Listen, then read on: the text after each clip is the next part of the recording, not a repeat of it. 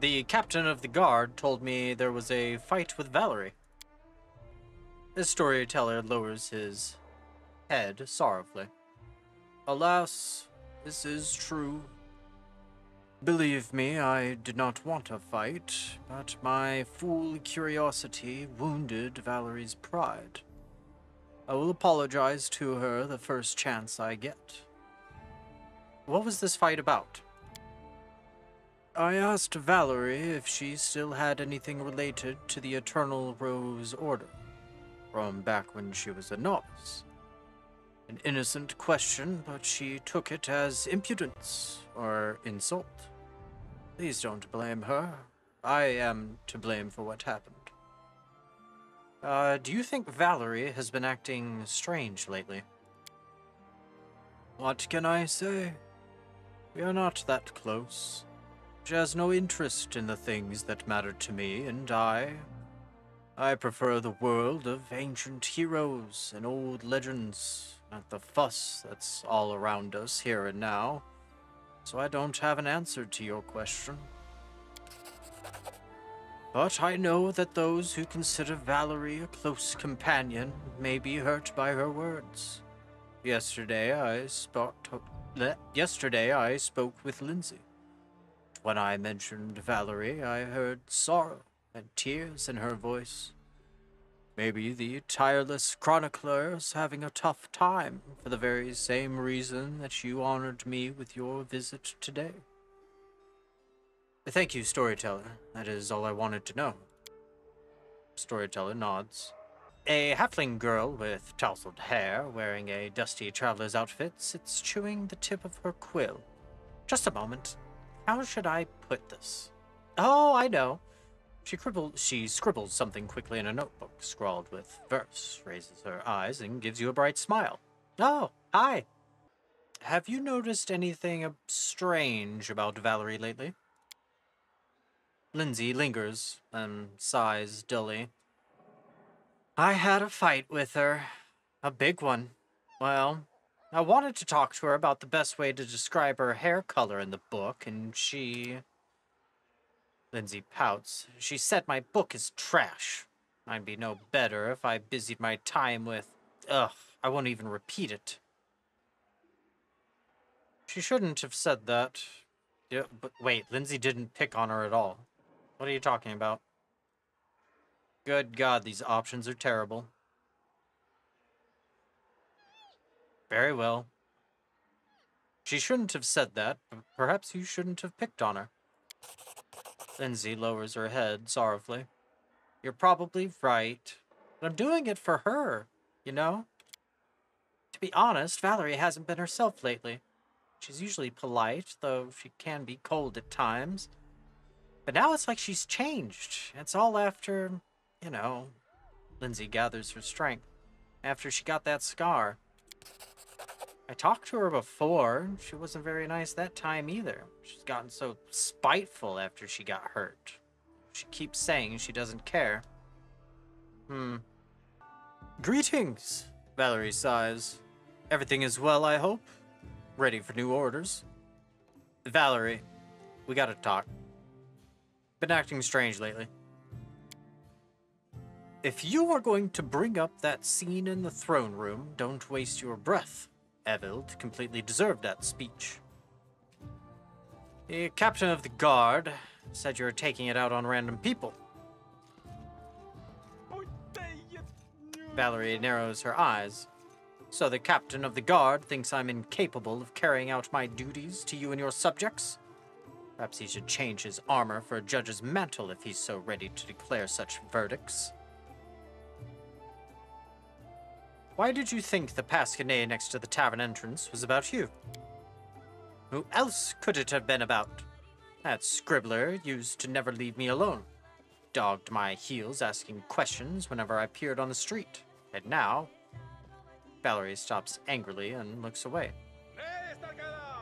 I know about the fight with the storyteller. And with Lindsay. The storyteller. What business of his if I have anything left from the order? Does he imagine I'm still carrying around Shaylin's radiant face as a souvenir? As for Lindsay, she knows full well how her constant babbling about her book irritates me. Listen to yourself. Why all this bile? Trying to help. Valerie twists her lips and looks away, as if she wants to end the conversation. Wait and silently stare. Make uncomfortable amounts of eye contact. When the girl starts talking again, her voice sounds soft. Please forgive me, Mellandrious. I understand your worries. My behavior over the last few weeks has indeed left much to be desired. I don't know why I'm doing these things. Lindsay believes you are concerned about the scar.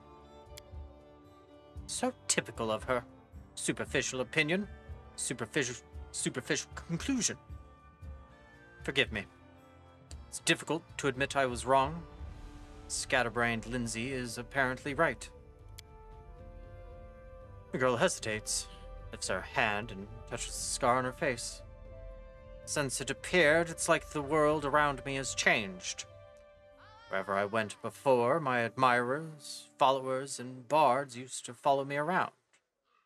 Now it's like I'm invisible. Worse.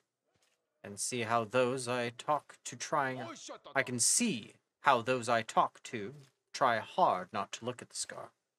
It's like it undid me completely. Valerie stops again, absently running the tips of her fingers over the ugly scar on her face. She finally pulls her hand from her face and looks at you. I never seriously imagined what would happen if I lost my beauty. What? Okay, I won't get into it. I thought my actions would speak much louder than my appearance. If only. But now I'm having doubts. In this and in everything else I keep telling myself. You're letting your old beliefs cover your pain and disappointment. Let yourself grieve for what you've lost. Valerie looks down. I don't know how to be weak, Mellandrious. This is not what I was taught. The girl smiles sadly. You know, when they buried my grandmother, I didn't shed a tear. My mother was frightened for my cold heart, and my father thought this was another reason I should become one of Shellen's paladins. In fact, I simply don't know how to grieve over something I've lost. Valerie runs her fingers through her hair and sighs. Thank you. Now I know what to do. Since I don't know how to cry and wail, I'll do something useful. There are a lot of people I need to apologize to.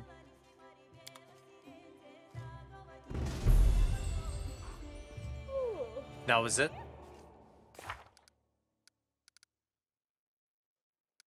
Alright. Alright, so here we are on the Shambling Steppes. This is the town we forged in the Camellands. And we are here to... where is it? Meet with these artisans, which I'm guessing is Varask, the Wild Fist. An elderly half-orc looks at you without any friendliness. His clothes are covered with spots, and he looks exhausted and sickly. What are you looking at? Can't you see? Master Varask is not well. On my last legs. Go along, leave me to my unhappy fate. Despite the cantankerous tone, there is certain confidence in the half-orc's voice, especially in how proudly he spoke the word master. What is your name? Varask. Varask the Wild Fist, they call me. I was once an armor and weapons maker. I'm more of a corpse than a master now. Some evil people took everything from me. My family, my house, my craft. Even took my tools. Everything. What happened? What happened was a calamity. Going about my business, then I fell ill, cut down by fever. Been burning up for 3 weeks. Thought I would die more than once. A loyal merchant saved me. Kind soul, damn him. He saved me, but not for free. Everything I had is payment. My precious work tools. The last of my treasures. I'm useless like this. What good am I to anyone? If I got my tools back, I'd be quite alright. Used to make such weapons and armor. Sold faster than I could make them. Without my tools, I'm useless. If you tried to use a regular hammer to forge like I do, you'd just ruin a good thing. I'd bend the tongs, wouldn't make anything worth putting my name to. That trickster got everything I need. Athwark pierces you with his angry eyes. Listen, I can tell you got money. Maybe you need an armor? If you help me, I'll serve you. I'll make formidable weapons for you. Ones that just beg for enemy blood. First, I need my tools back. Very well. I won't distract you any longer. Half-orc harumphs brashly in response, but his eyes seem disappointed. Alright, so we got Varask's tools.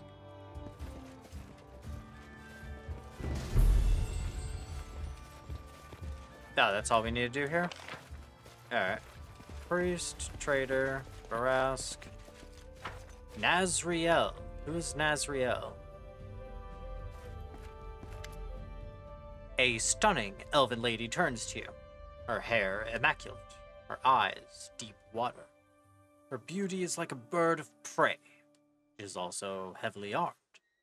As she sees you, her superior air fades, leaving a charming smile on her face. How fortunate! Your Grace, allow me to introduce myself. I am Nazriel the Weaponsmith. I can craft the deadliest weapons mortals can make, and I'd like to take the opportunity to pay my respects. As soon as I found out you were here, I dispatched one of my apprentices. But of course, the bonehead failed his mission. Would you like to hear an offer that would be to our mutual benefit? What do you have to offer? I hope to start serving you in exchange for your protection. You see, my creations are not to everyone's liking. In the lands where I come from, demand for artful blades is low. The heavier and cheaper ones are better for peasants. I had to swallow my pride and do such work merely to survive. I know that serving you will allow me to earn true recognition. I am offering you a contract. You'll provide me a workplace and all the necessary resources, and I shall fill your arsenal with perfect instruments of death. More, I will craft for you personally an amazing and deadly weapon, for which there is no equal. I have long been looking for a warrior worthy of this masterpiece. All you need to do is sign the contract and place your first order. The elven woman shows you a leather case with a prepared contract. Do we have a deal? Tell me more about yourself. An artist, one of a kind. I create weapons, not just pointy iron sticks, but real weapons. Nazriel raises her eyebrows meaningfully. Alas, not every domain appreciates high quality and expensive blades. I hope you'll be a generous patron and an appreciative connoisseur. Sure, I agree. Sounds like a good deal. Nazriel's eyes shine with excitement. She hands you a pen and paper. Thank you. Sign here, please, and here. Done. Right. No one can touch a court blacksmith. I'll order my apprentices to pack up my materials and take them to the new workshop, which you will kindly provide me with. As soon as I'm settled, I'll send one of my people to deliver your order. Very well. Yeah, sounds good.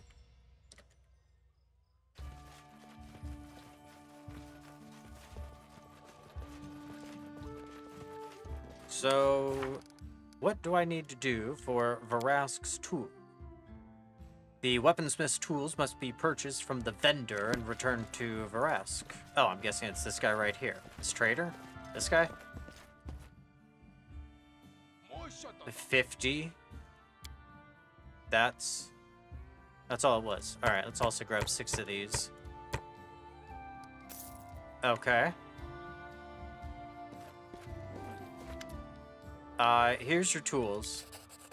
The half-orc touches the tools tenderly, as if he can't believe his eyes. Then clutches them as tightly as he can. Can I have them back? Really? Thank you so much. Well, now I'll be alright. I'll have food on the table, get rid of this damn fever, do what I promised to my children. I'll keep my word. Give me a place to set up shop, and I'll work hard to repay. Cool.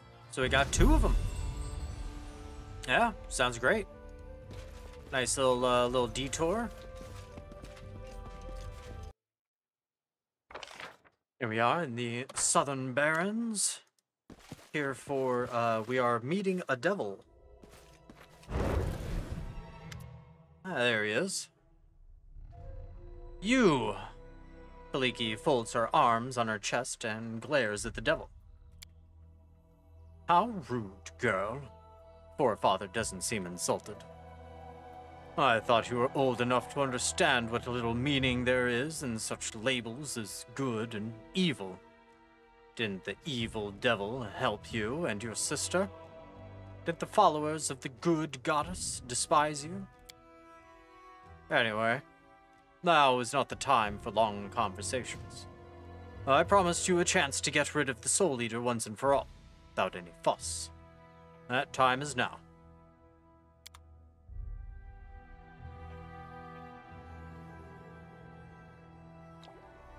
What's this noise, Naiho? Are you trying to annoy me by pounding rocks with a pot?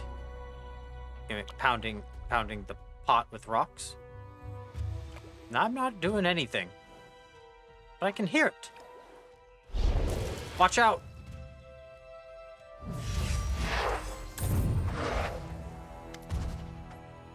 The sweet teeth! No! No! Ah, jeez. Why so upset, my dear? I used my mastery of illusions to fool the slow-witted Soul Eater. It will get its victim, 3 of them, in fact. And it will believe that it captured and killed Canera. Then it will leave, and your problem is solved. Kaliki looks at you, eyes filled with despair. Please, Mellandrious, we have to save them. What if we summon Canera? The creature will be drawn to her, and we'll be able to kill it. Then my sister. Oh, Nethys, I don't know what to do. Follow your heart, of course. Isn't that the sort of trite wisdom you all love to repeat? Huh. Alright. Finally, the neutral option actually isn't half bad. I can't put the lives of the sweet teeth above Canera's, or vice versa. Let it be decided by combat, come what may. Alright then, let's hurry. Do something. That's awesome. Dreadful Soul Eater. Oh, it's only like level 15. Okay. Kaliki, what can you do?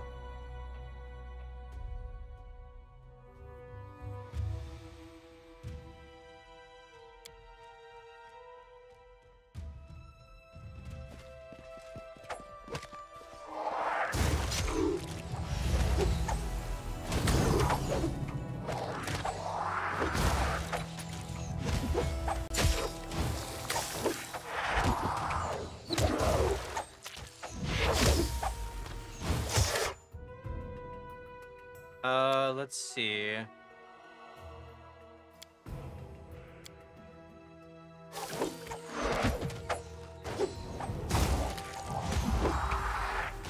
Oh, well, that dude's dead. Oh, and we've got more Soul Eaters. Oh, that's always fun.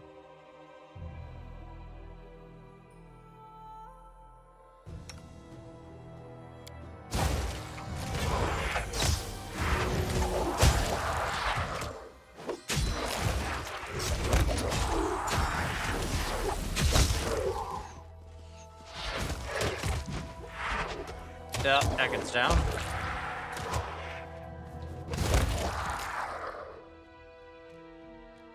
It's alright, we can bring Ekken back. The sweet teeth! No! No! Kaliki drops to her knees and buries her face in her hands. Her shoulders are shaking with sobs. The surviving sweet teeth are clinging to each other, hesitating to come close. Finally, Kaliki stands up. Her face is pale. She looks with rage at the forefather. You and your plots. What plots, silly child? I only saved your sister. You really not give her a moment's thought? Kaliki grows even more pale. You are right in a way. Canera is unlikely to blame you for this evil. Why did everything have to happen this way? Canera died because of me, and now my friends have suffered because of her decision to get involved with you. Can't carry this burden anymore. Rather just fall asleep and never wake up. Jesus Christ. What happened? Is it just me, or did Kaliki summon me like it's the end and we need to pay off all our debts? Could someone explain what's going on? Anyone at all? Ah, I understand. I do. There really are 2 of them. How could we have missed it? Nothing special happened. The forefather helped save you from the Soul Eater by feeding the sweet teeth to it instead. Canera frowns fretfully. Let me guess, and now my sister blames me for everything. Tell her when you have a chance that I died once and I'm not about to do it again. And as for her daft friends, well, life is cruel. That's my girl. I'm glad to see such practicality in my offspring. I'll be even happier when I've spared you of the strictures imposed upon you by a certain divine power. A quick succession of thoughts flashed behind Canera's eyes. Oh, so that's what this was all about. Obviously. It would be madness and short-sighted to argue with a herald of Nethys himself. You're a chuckle from under the iron mask. But it would be pathetic to do nothing. You see, girl, and you, Mellandrious, my offspring is a valuable investment in this world, and I wish to secure my interests. For ages, I've reaped souls as a sickle reaps grain, turning even the most loyal followers from their service to the almighty gods. And I imagine that all-seeing Nethys decided to make a joke of me by taking the 2 souls that are mine by right. But everything will work out just fine. Soon enough, I will reclaim what's been taken from me. We are not your property. In your case, the matter must still be discussed, but in Canera's case, the situation is quite clear. She made a contract with me for a lifetime of service. She's the only one who thinks a formal death, followed by a resurrection, can spare her from her contract. But in any case, it's not up to you to decide your fate.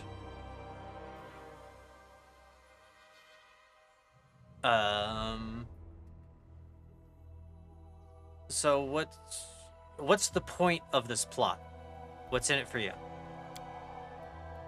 To secure a valuable investment, of course. A mindless monster from Abaddon and hunting Canera was standing in my way. I had to be rid of it. But there's more, of course. What kind of a devil makes plans without some sinister ulterior motive? Cannot hope to oppose Nethys, who has taken my girls under his wing. But I can drive them to break the god's conditions and thus lose his patronage. And I have succeeded. First, I lured them to these lands with the Disk of the Eclipse.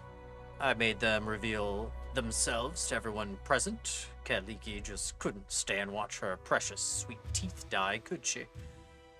To protect them, she only needed to bring Canera right before everyone's eyes. In any case, their vow of secrecy has been broken. Now we only need to deal with the second condition, and then I may receive what has been taken from me. Your treatment of Canera and Kaliki as property is unacceptable.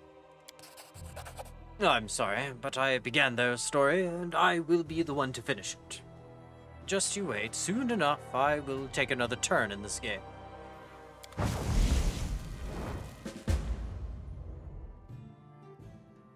Canera mumbles something with an independent air, and chuckles. Some story, isn't it? We need to discuss what happened. I'm surprised. It Between everything that's going on in your lands, you find interest in such a trifle as devil's plots and the family troubles of two lowly tieflings. To be honest, I don't really find all that much interest in it, but there's experience in it for me, so get on with it. Did you understand what the forefather was trying to achieve? He explained everything, his devilish dedication to details. He considers his offspring a valuable investment, and me, well, I'm his property, and my death didn't annul the contract. But I suspect he has another motive. You know, Dame of Vic. What the hell is that? Like the forefather lived for one thing, twisting the souls of believers in other deities and bringing them under the reign of Asmodeus. Hell does not forgive mistakes, and the forefather was well regarded there. But his valuable investment slipped his grasp, to be rescued by another deity. That must be unbearable for him. You'll do anything it takes to take us back, or me at least. Surprised you and Kaliki didn't get into a fight. We can't, thanks to Nethys. It was a wise decision, dividing us with a time-plane wall. Seriously, the forefather is as devious as they come. Found a way to trick us both, but everything turned out alright in the end, I suppose. So what can we do? I'd say we should figure out how to stop the forefather from carrying out his plan. Stronger than you or I, it's only Nethys' power that keeps him at bay, for now. Only someone with a Desh wish would stand against a deity, or his herald. But for now, all we can do is wait. Right, let me talk to the other one. Kinara sighs, of course, but cheer her up, would you? She must be all worked up. She's been through so much. After everything that happened at the Camelin's Barrens, Kaliki has kept to herself, while acting as if nothing happened. This time she greets you with almost pointed nonchalance. Hello! Welcome! Right, gotta talk about it. You have the right to answers. Ask. Did you get what the forefather was trying to achieve? Oh, yes. He couldn't help explaining everything in great detail. A patronage that Nethys gave us weighs heavily on him. Despite all his might, the forefather believes in rules. He imagines that if he forces us to break the deity's conditions, Nethys will turn away from us. Maybe he's right. But in spite of everything, I'm grateful for the taste of freedom I've received.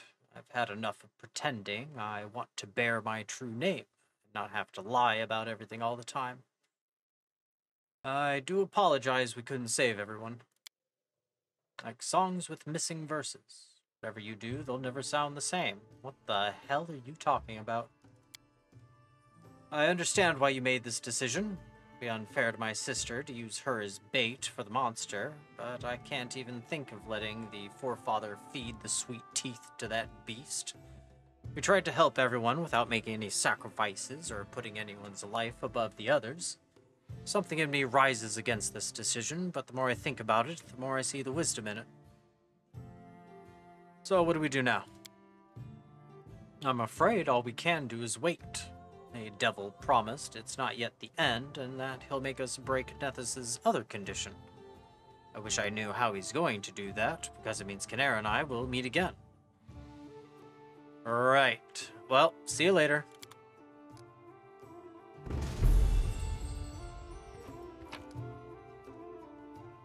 Kaliki's poem, Shadows. I am not reading that, but I'll collect it because I am a pack rat.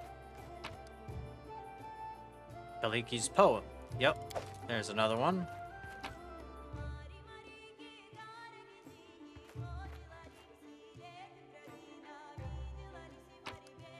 Ooh, got a bunch of honey. I will take that honey. Even more. Y'all want to tell me what's going on with all this honey you got stashed away? And the sweet syrup, and the chocolate, and the cider? Right, I'm confiscating all of your sweets.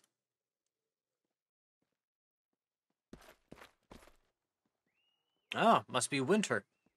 If only it was winter here, because it is about 100 degrees, that is 38 C for people using reasonable systems. But that being said, we will call it here for today. Not sure what we will do tomorrow. We'll probably go take care of assembling that militia in Varnhold, actually.